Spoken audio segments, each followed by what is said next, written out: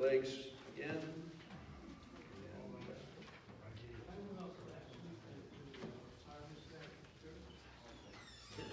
Better than going to a chiropractor, right?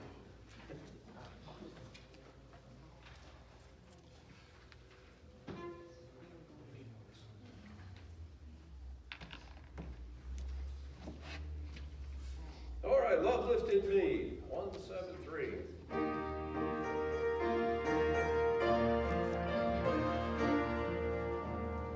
I was sinking deep in sin, far from the peaceful shore, very deeply stained within, seeking to rise no more.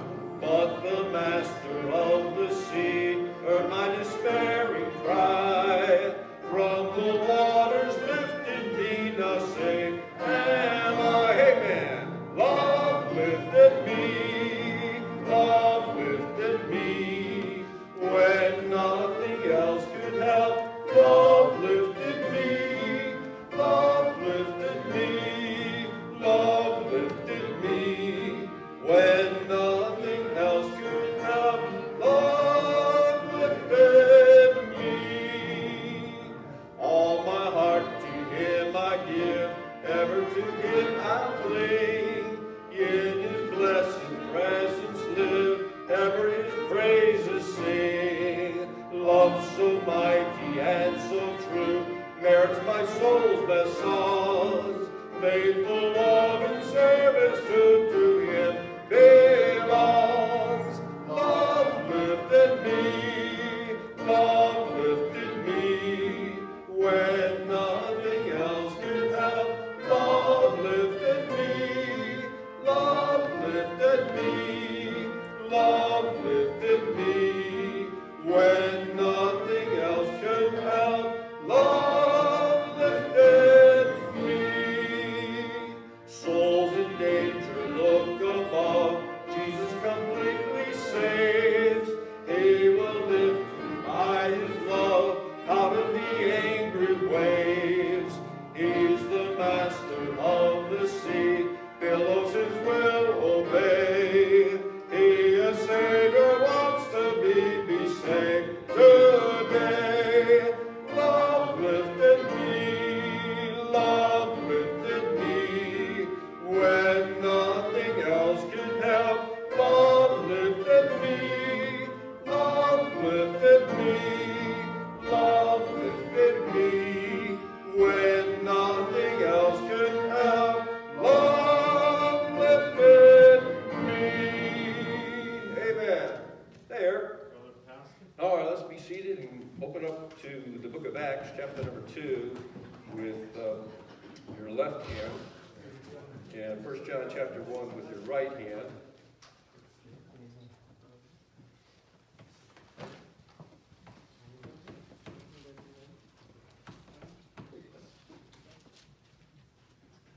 Acts chapter 2 in one hand. 1 John chapter 1 and another. All right, in Acts chapter 2, this new entity being empowered by the Spirit of God called the church caused quite a stir in Jerusalem. And the apostles were accused of being drunk, because they heard them speaking in all kinds of foreign languages. They didn't know they were foreign languages, probably, because they said that they were drunken. Now, you would think in Jerusalem, which was a large commerce place, and hearing people from all over the world, they would have known that they were known languages, but they just didn't seem to get it. And so they accused them of being inebriated in the middle of the day, and of course Peter becomes the main focus of the apostles, and he says, these men are not drunken as you would think they are. He says, but they're speaking every language that's here today. And he names what the languages are, so we see that these are actually known foreign languages within the city of Jerusalem, and they're speaking through this power of the Holy Spirit of God, these known language, but yet seemingly unknown to those who inhabited Jerusalem at the time. And then chapter 2 rolls around, And it's the day of Pentecost, and it's talking about they're preaching these things.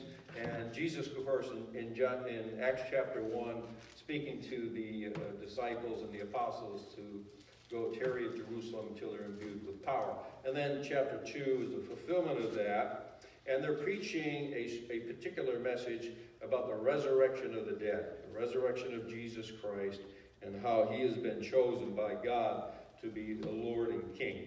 And John chapter 3 comes around, and they're being accused, they're being arrested, which often happens in our world today when someone decides they're going to take a stand for Jesus Christ in public, and they go out in the highways and the hedges compelling people to be saved, to believe on the Lord Jesus Christ.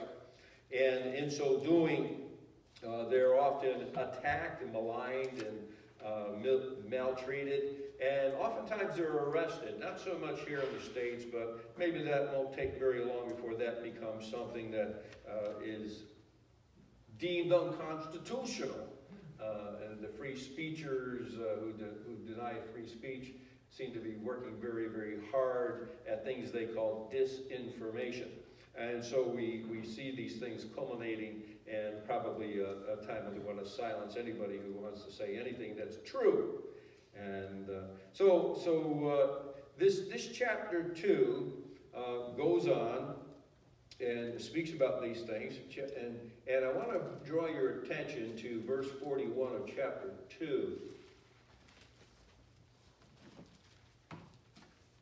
Now I'll go to verse 37. Verse 37 of Acts chapter 2 says, Now at this time, when they heard this, they were pricked in their heart, and said unto Peter and to the rest of the apostles, Men and brethren, what shall we do? And then Peter said unto them, Repent and be baptized every one of you in the name of Jesus Christ for the remission of sins, and ye shall receive the gift of the Holy Ghost. For the promise is unto you and to your children, and to all that are afar off, even as many as the Lord our God shall call.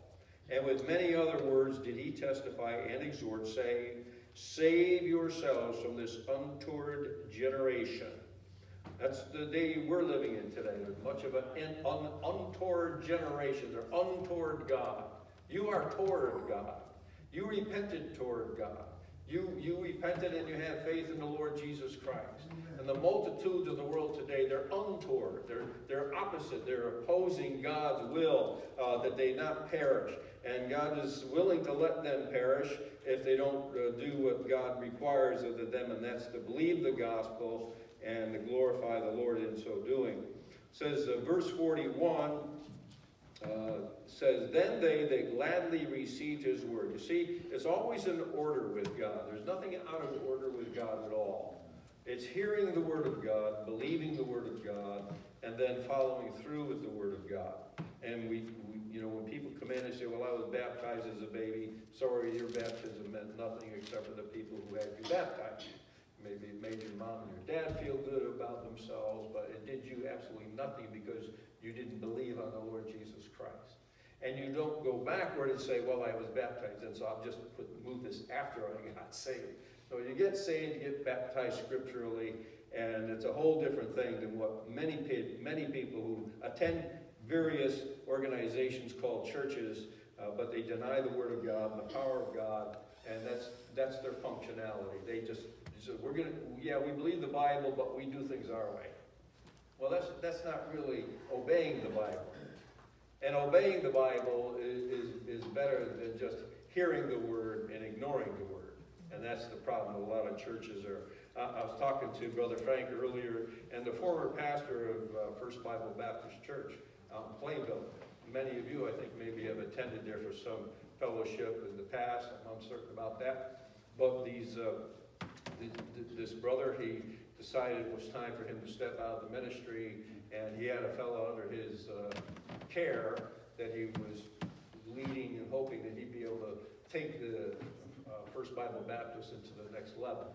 And it turned out that this guy was a wolf in sheep's clothing, and it is no longer a Baptist church, it's a charismatic church, and they changed everything inside, and everything is different. Everything is different. And they had to sell the property, they had to dissolve First Bible Baptist Church because of all his saved brethren left. Is that Plainville? They left Plainville. Wow. I heard this from Brother Benson himself. Wow. Just the other day. I was totally surprised and totally taken aback by it. But here's a man who for, 40 years, just ministered for God and built a great work out there. And he turns it over to this wolf in sheep's clothing. And it's a mess. According to you and I, it would be a mess. To the world, it would be, to the charismatics, it would be something.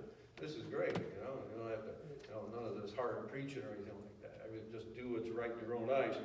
But it was a sad thing, and I'm concerned about Bethel Baptist Church here when my time comes to step down, and there's no one really here to take my place that has said, I'm interested in getting into the ministry, and I was just wondering if I could, maybe just hang around with you and see what you do and whatnot, and how things function this way.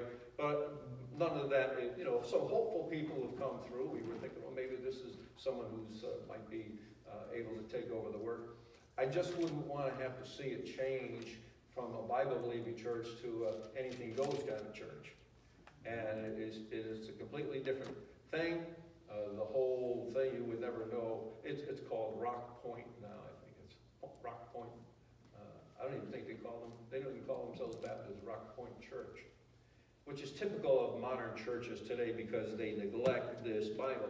So when Brother Frank is teaching about the preservation of the perfect King James Bible, it's a serious matter. I know probably some of you really don't care much about that, but that's not just the official stance here. This is what we absolutely would like to see everyone on board with. Because if you're chosen to decide who's going to be next in the pulpit up here, if you have any interest in the King James Bible being upheld here, you need to really vet the next person very, very well. And that goes for me. I mean, if I see somebody come in, somebody comes up to me and says, okay, what we're going to say. Now, you don't have any problem with me. You don't have any problem with Brother Frank. You don't have any problem with Brother Ernie because we know where we stand. Brother Jim, same way. Brother Jim Paragallo, same way. So when we open up the Word of God, we believe it's God's Word. We believe it's perfect, even though we might not understand everything about it. Everything about it. Say anything about it. Everything about it. Okay, so that's the reason why we are a church. That's the reason why we're here this morning. There used to be hardly a place you could sit in here. At least every pew had somebody sitting in it. And I don't mean just because of today, but in years past. Some things took place and other people were drawn away. Some people passed away, and it just changed over time. But still, even with the size that we're at, I would hate to see this go into the hands of someone who really doesn't care about what kind of Bible they use or what they even have to say. You can check whatever we preach about up here, whatever we teach about. You can check it out in your own Bible. You might still not agree with it, but it's just simply this is put forth as we're standing on the King James Bible as God's preserved word, and there's no argument. Not as far as we're concerned. Okay. All right. So now here in Acts chapter number 2, it says after they gladly received His word, they were baptized. You see the order there. Believe the word, then baptize. Right? So that's the thing. It doesn't say believe the word and never sin again and be baptized. It says believe the word and then be baptized. There's a lot of baptized believers who followed that prescription and they got lost out in the world again. I don't mean they lost their salvation. They lost themselves from a church that was trying to preach and teach the word of God, and they got caught up in the world all over again. That was like the prodigal son. He had everything he ever could want, and he went off and he ended up in a hog pen of life. And this is what happens to a lot of believers. They're still saved, still believers, but boy, they need a good old washing. They need a good old cleansing. And only the blood of Jesus Christ can cleanse a person who's been like that and change their attitude, change their direction back in the good and the right way that God has provided for us, okay? So when you see someone who's been out in the world, there used to be maybe a faithful attendee here at Bethel Baptist Church, be gracious to them, because that could be you. By the grace of God, you are here. Amen. And by nothing else. And if you think differently, then you're wrong. I'm glad you chose to be here today. All right, I'm glad you choose to be here anytime we're here. Okay? So they were baptized, and the same day they were added to them about 3,000 souls. So here's a huge change happening in Jerusalem. Many, many souls getting saved, and they continued. This is what they did afterward. They continued steadfastly in the apostles' doctrine and fellowship, and in breaking of bread and in prayers. And fear came upon every soul, and many wonders and signs were done by the apostles. And all that believed were together and had all things common, and sold their possessions and goods, and parted them to all men, as every man had need. And they, continuing daily with one accord in the temple, and breaking bread from house to house, did eat their meat with gladness and singleness of heart. They had the same mind. There was a unity here. Now, when you got saved, I don't think the first thought that came in your mind was that, oh, you know, I bet you that person over there is not saved. I bet you that person, no, you know, your thought was, thank God there's a cleansing for my sin. Thank God he was willing to save my soul. Thank God I'm on my way to heaven now. Thank God that I've got this new life and I'm excited and I'm just so happy to be here. You thought everybody who went to church was saved when you got saved. And then after a while, you said, you know, what happened to so-and-so? I don't see them around anymore. And sadly, someone has to inform you that, well, you know, they just, you know, seem to be taking a break. They're falling by the wayside, whatever like that. Still saved, you know, if it was a true profession of faith. But be gracious to those people and just try to draw them back in. God hasn't given up on them. They're saved individuals washed in the blood of Jesus Christ. If their salvation was genuine, if their conversion was genuine with that. Okay? All right, so that's what they did. Now over in 1 John chapter number 1. So we're going from Acts chapter 2, long ways to 1 John. You know, the years have gone by, and the churches been popping up all over the area over there, and the apostles writing their epistles, their letters. And in 1 John, written by the apostle John, it begins this way: that which was from the beginning, which we have heard, which we have seen with our eyes, which we have looked upon, and our hands have handled of the word of life. Now see the capital W there in your Bible? What did Brother Frank teach you that meant? Christ. That's Jesus Christ. What is it when it's a lowercase w? What did Brother Frank teach you now? You don't want me to have him come back up here and do the lesson. It's the Bible. It's the written Word of God, the small w. These are important differences. Capital W, in the beginning was the Word. Right? That's Jesus Christ. Before he was manifest in the flesh. All right, so the little w is the Bible, and the capital W is the title of Jesus Christ, the Word of Life. For the life was manifested, and I'm sorry I had to bring Brother Frank up. But, you know, he's a good whipping post, you know what I mean? For the life was manifested, and we have seen it, and bear witness, and shew unto you that eternal life which was with the Father and was manifested unto us. It was revealed to us. That life was revealed to you one day when someone opened up the Word, the Bible, and showed you things from it that you never heard before, never knew before, and you believed it. And you called upon the Lord to save your soul, and he did just that for you. That's right. And goes on. It was revealed to you. That which we have seen and heard declare we unto you, that ye also may have fellowship with us. And truly our fellowship is with the Father and with his Son, Jesus Christ. And these things write we unto you, that your joy may be full. This then is the message which we have heard of him, and declare unto you that God is light, and in him is no darkness at all. If we say that we have fellowship with him, and walk in darkness, we lie and do not the truth. But if we walk in the light, what's the light? It's the Word of God. As he is in the light, we have fellowship one with another, and the blood of Jesus Christ, his Son, cleanses us from all sin. If we say we have no sin, we deceive ourselves, and the truth is not in us. If we confess our sins, he is faithful and just to forgive us our sins and to cleanse us from all unrighteousness. If we say that we have not sinned, we make him a liar, and his word is not in us. All right, so go back to verse number 9. If we confess our sins, that's to God, you confess it to God, he is faithful, and he is the faithful witness.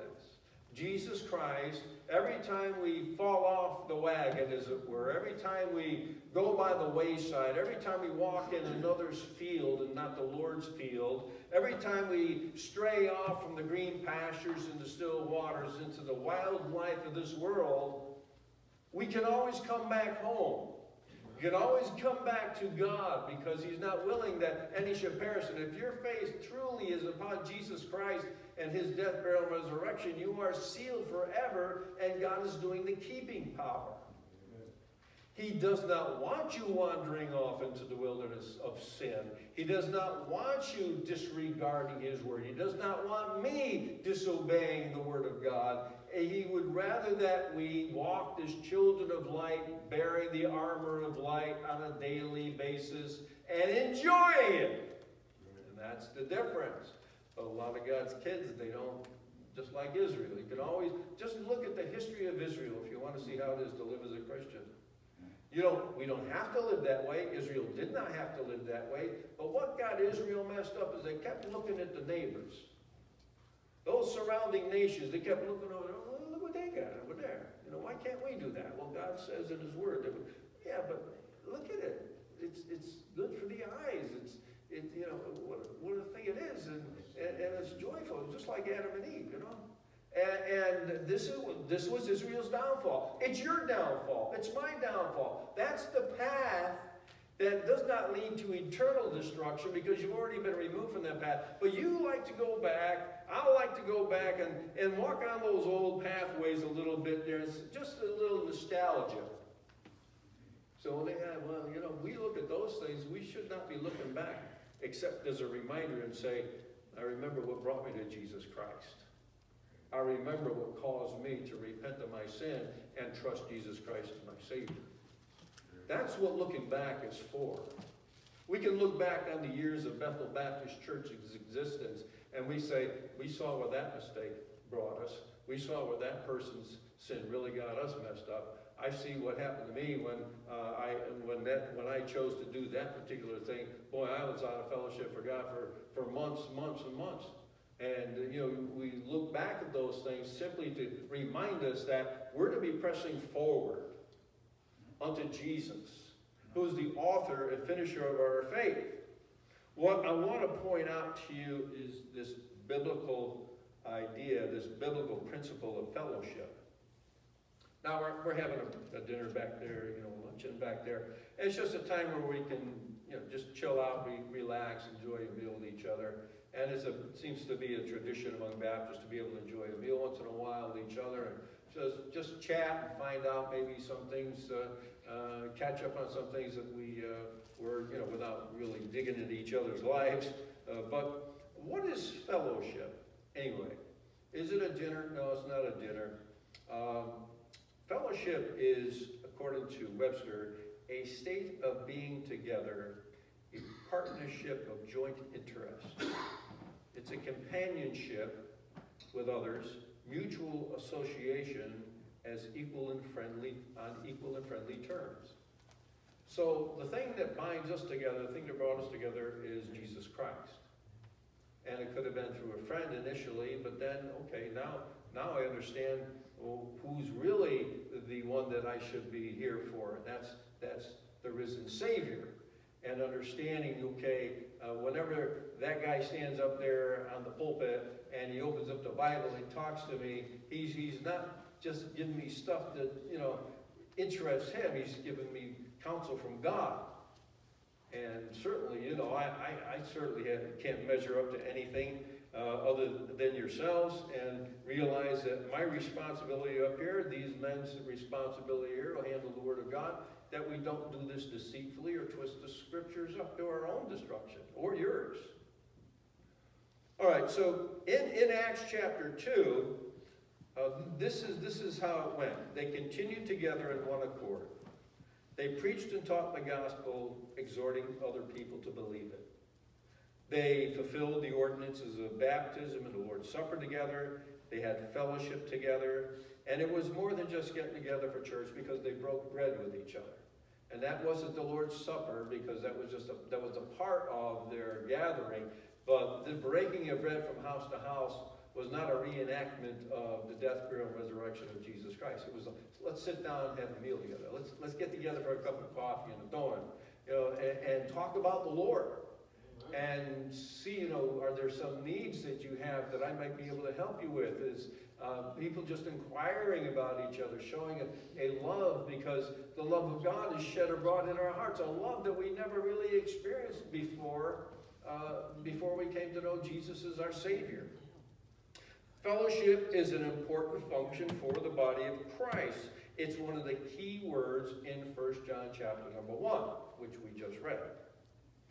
Now, there's one overall truth that 1 John brings out, and that is that salvation should bring men into a close relationship with God and with other Christians. That's the overlaying truth about this chapter. Fellowship with all of one's brothers and sisters on Christ and on a biblical foundation. Now, if I have friends up at St. Anthony's, if I have relatives who go up to St. Anthony's, or, if I know somebody that goes over to the Lutheran church, something like that, I can't fellowship with them on the basis of biblical fellowship, because we don't believe the same thing. We may believe the same words that, we understand what Jesus means. We understand who Jesus is. We understand who Mary is, but we think different things about Mary, and we think different things about the Bible. And so with those things, we cannot functionally get together. We'd have to be very, very polite. And we could not bring anything up about the scriptures, otherwise it's not going to be a friendly encounter. Right. But I could sit with you, and you could sit with me, and we could get a like-minded church in another town, in another state, from the other side of the world, come together, and we have something mutual that we can talk about and enjoy talking about. And it won't be fishing, but it could be some fishing in there. Might not be anything about, hobbies that we might have. It's centered around Jesus Christ. It's centered around the Holy Word of God. Amen. And that's what brings our fellowship to a higher level of importance than just getting together for getting together's sake. We don't want that to really happen. So you spend time with your friends, and what comes of that? Do they know you're a believer? Do you know that one day when you stand before God, they're going to stand before God, and you'll be at the judgment seat of Christ? They're probably going to end up with a white throne judgment. Everybody, it's appointed unto man once to die, but after this the judgment. So the overall purpose for getting together cannot be love. It cannot be love, because love covers a multitude of sins, and it sends a lot of people to hell. Love is of God, because God is love. But love is founded upon the word of truth. And if we don't have this word of truth, your love is just a worldly, carnal type of a love, even though in your head you're thinking, I'm doing God's bidding, And so we can sit down with people and try to convince them that the Bible's true. You go to Dunkin' Donuts, and sometimes I've been to Dunkin' Donuts with Brother Frank, and somebody will be sitting down close by at a table, and I'll look over to them and just start talking to them. Hey, do you live around here? You go to church anywhere around here? It just segues into an opening where I can give them a gospel tract. I said, yeah, if you're in the area, stop by someday. I'd like to have you come in and visit with us sometime. Oh, thanks. Usually, being polite. It may never darken our doorstep, but it doesn't really matter. They have to make a choice. And if your friendship is just on carnal pleasure, carnal enjoyment, and just kicking back, and just because they're nice people, you're a nice person, what are they doing with Jesus? Do they know they need to make a choice anywhere along the way? So our fellowship has to be based on the Word of God, the Word of truth. And attendance and participation in a local church such as ours can be an indicator of someone's fellowship with the Lord. Now, I understand that a lot of people had other plans. This was kind of like, I think the first or second week in September that I chose the end of this, today to be the day for the fellowship. So there wasn't like a couple of months ahead of time. People had plans, and I understand that. There's other people who are incapacitated. They just can't get out. And just, and for them to get out is such a struggle and a hardship. And many of you go through the same thing, and you made it here, and I thank God for that. And it's a blessing for my heart to see you here. But there are those people, because maybe they have to work. Maybe that's, their life is structured in such a way that they can't get out of not working on a Sunday morning or another time during the course of the week where they just can't make themselves available because it's so important that they get those hours in. But typically, we have to understand what God spoke to us about in Hebrews chapter number 10. In Hebrews chapter number 10, the Lord gives us an exhortation, if you please, to call it that. In verse number 23, it says, "Let us hold fast the profession of our faith." Okay? So you have made a profession of faith. You profess, you proclaim, you say that in your heart you have trusted Jesus Christ as your Savior. You will tell your relatives that. You will tell your immediate family about that. You will tell your friends about that. You will tell co-workers, as many as you have availability to do. You want people to know that's the way it goes. And not just because they've asked you and they think you're a little strange in your lifestyle, where you go and what you do, but it's something that your life reveals something. You've become a different person since trusting Jesus Christ as your Savior, and people have noticed. That's the difference. So he says, hold fast to that profession. Don't let that slip away. Don't let that be forgotten by you. You hold fast to that, your profession of faith. Because as Brother Frank has often pointed out, he says there's a difference between believing something and knowing it. You should walk around knowing that you're saved, you're on your way to glory, and everybody you come in contact with may not be going there. Friend or foe. These are things we have to understand. Hold fast the profession of our faith without wavering, flip-flopping. Okay, I'm this way in front of you guys, but when I get with my pals, I'm a whole different creature. That's unacceptable to God. Every first of the month, there's a get-together with the guys that I go to the gym with. And some are older than me, some are younger than me. And these guys enjoy drinking. And so they go to a place where they can bring their own booze. And they're always offering it to me, and I always deny it and always put it down. They mock me a little bit about being, a preacher and stuff like that. Then they'll ask me some questions about, what is it you believe, and what is this? So I get an opportunity to talk to them. I enjoy the food as well, but it's just something that happens. And I can't let that profession go, because I am to be an emblem of forgiveness, an emblem of God's grace and mercy in this world. And what's the reason why you don't drink? Now, there's a fellow there who's Jewish, and he won't eat anything with pork in it. But he'll guzzle that wine down until his eyes turn color.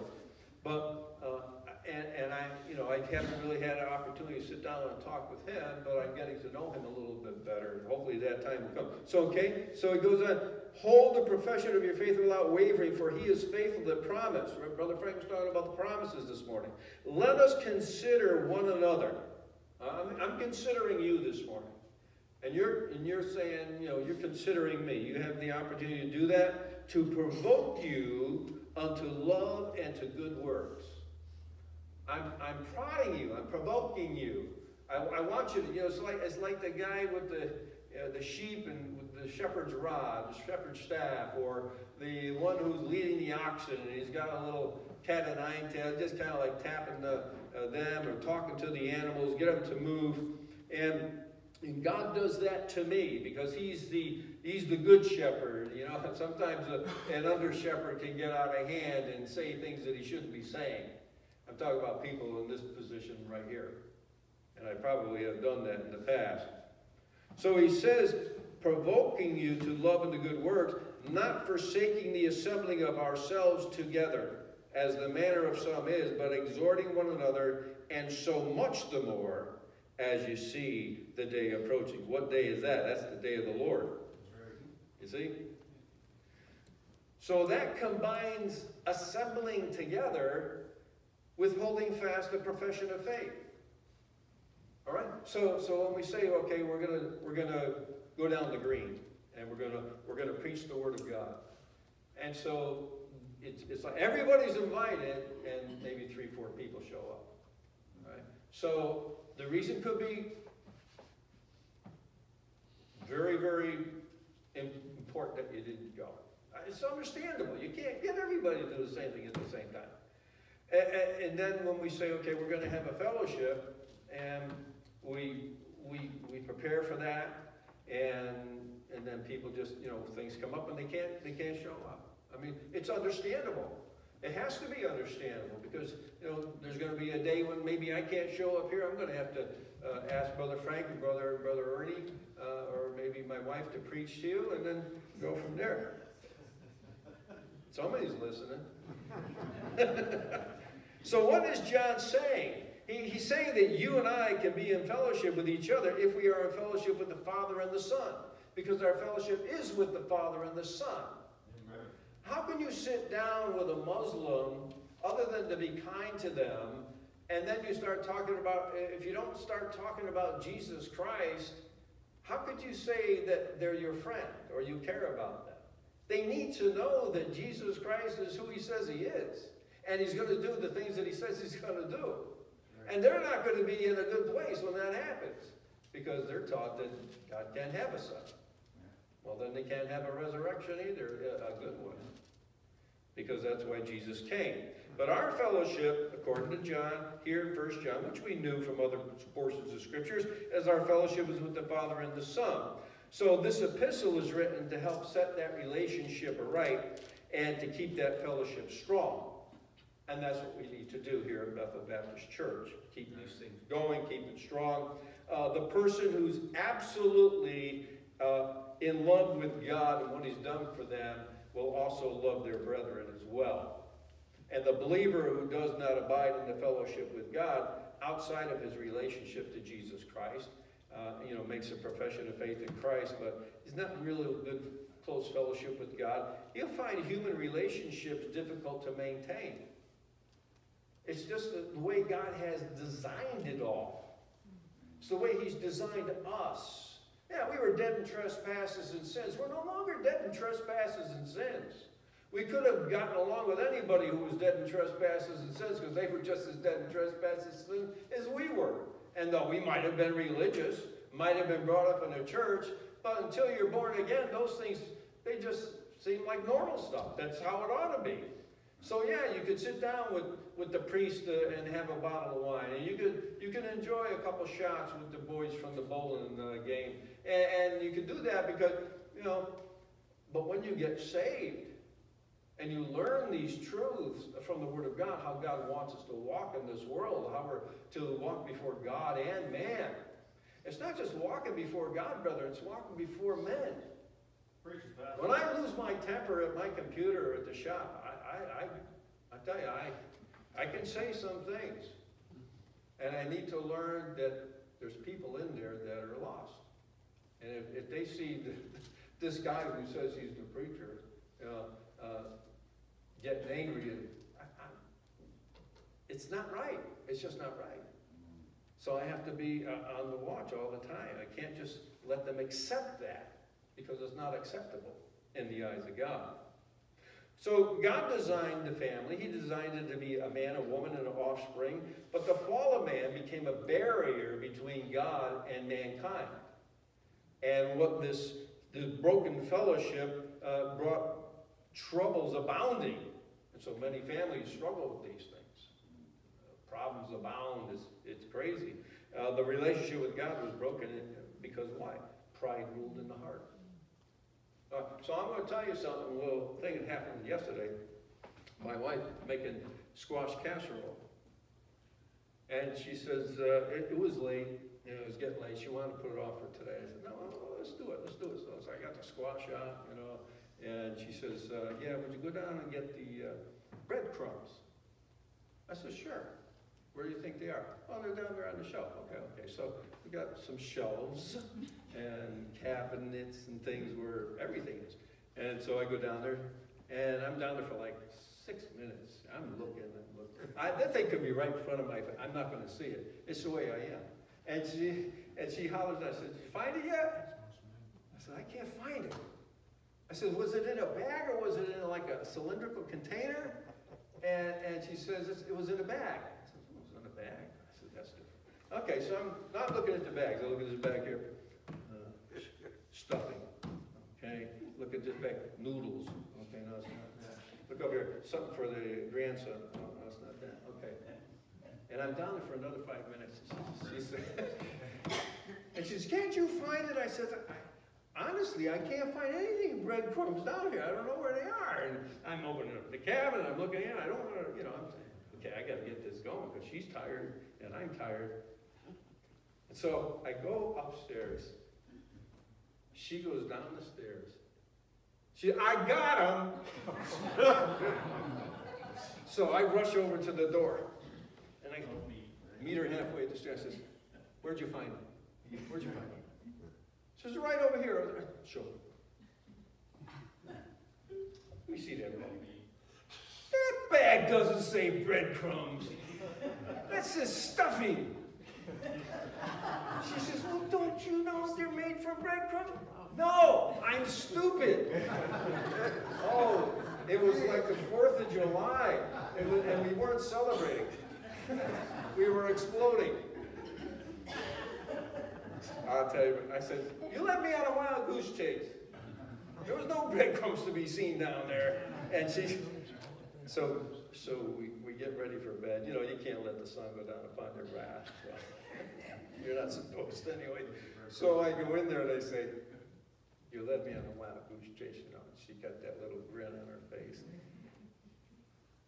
I said, I love you. I wish we didn't have to go through that, but we did. So the fellowship is reconcilable, and this was always something that bothered me with a lot of people who left Bethel Baptist Church, was that they were unwilling to reconcile with another brother or sister in Christ. So the fellowship isn't all about dinners. The fellowship is just as when we're out there preaching the gospel or a meeting in here. It's still fellowship, because the center of our fellowship is not you or me, it's Jesus. It's the Holy Bible.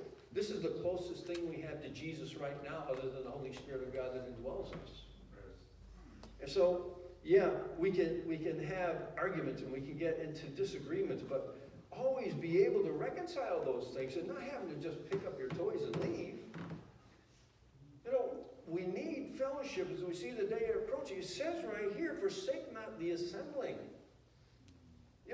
If you have to, pull up roots and move to another place, find a place of like-mindedness that you already are established in, and let that be your choice of where you end up.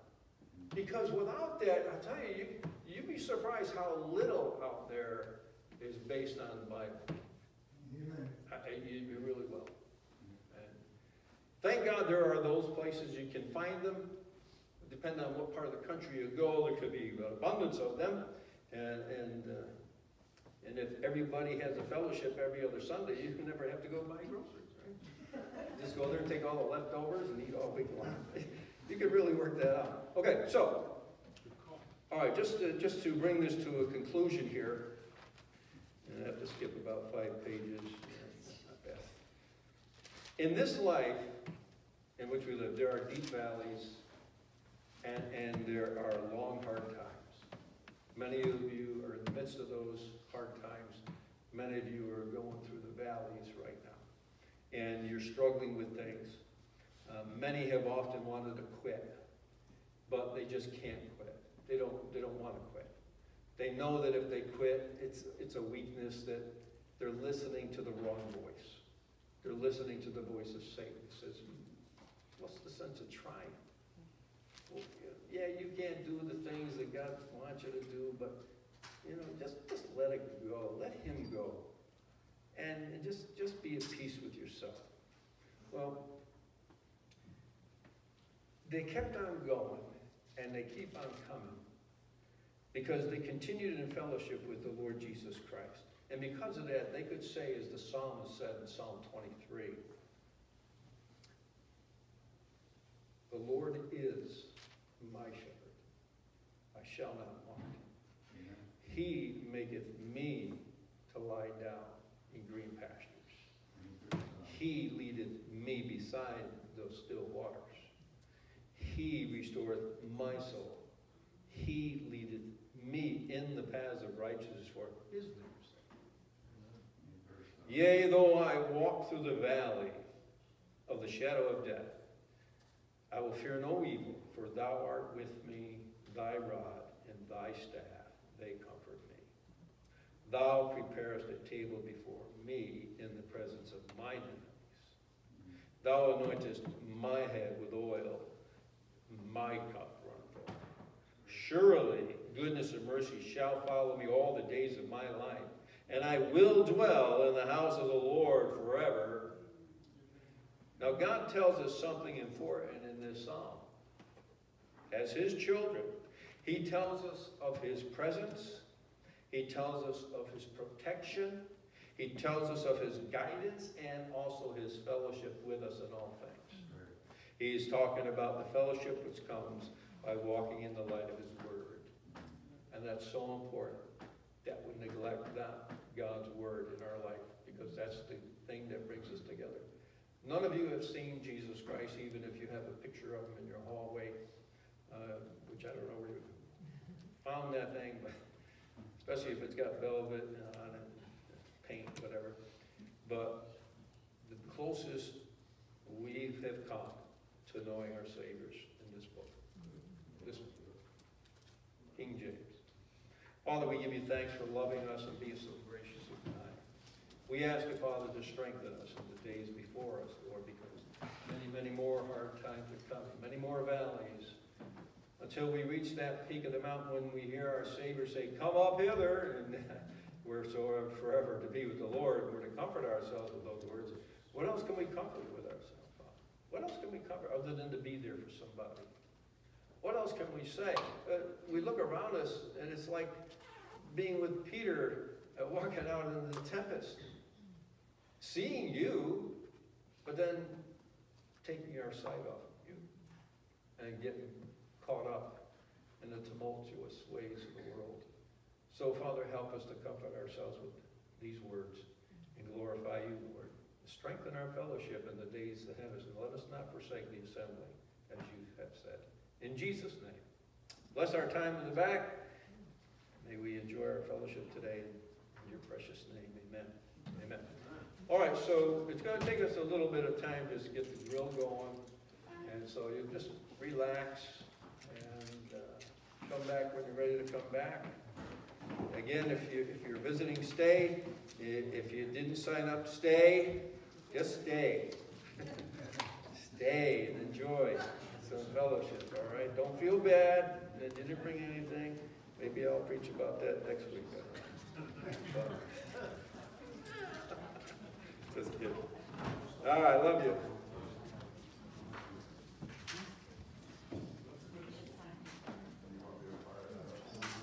Sure, brother. How you doing today, folks?